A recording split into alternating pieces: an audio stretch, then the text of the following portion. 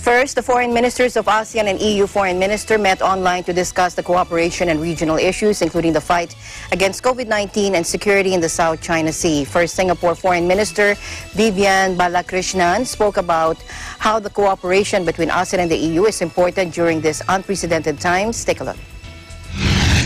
We last met at the ASEAN-EU Ministerial Video Conference on COVID-19, which we convened on the 20th of March 2020. 4 or 5 months have passed incredibly quickly. And since then, the global COVID-19 situation has actually worsened significantly. And needless to say, it has severely disrupted how we live, work, and even travel. ASEAN has stepped up our efforts to address the pandemic, both as an organization and also with our key partners.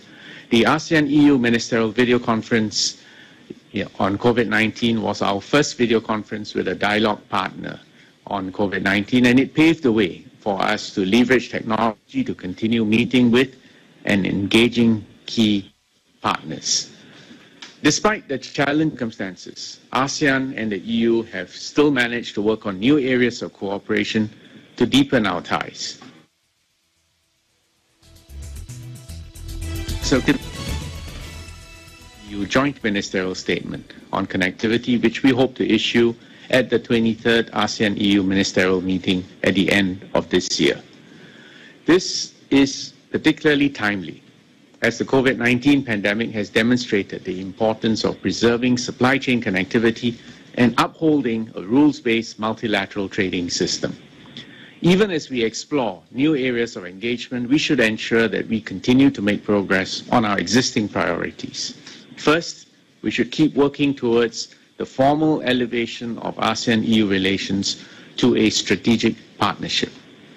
Second, we are nearing the finishing line and concluding the ASEAN-EU Comprehensive Air Transport Agreement expeditiously, and this would be a capstone for our discussions on strengthening connectivity.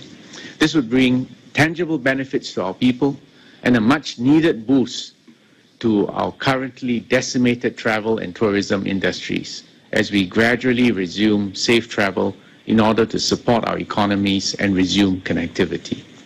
Third, concluding discussions on an ASEAN-EU free trade agreement would further cement EU's status as one of ASEAN's top economic partners and create more opportunities for both sides as we recover from the impact of the pandemic.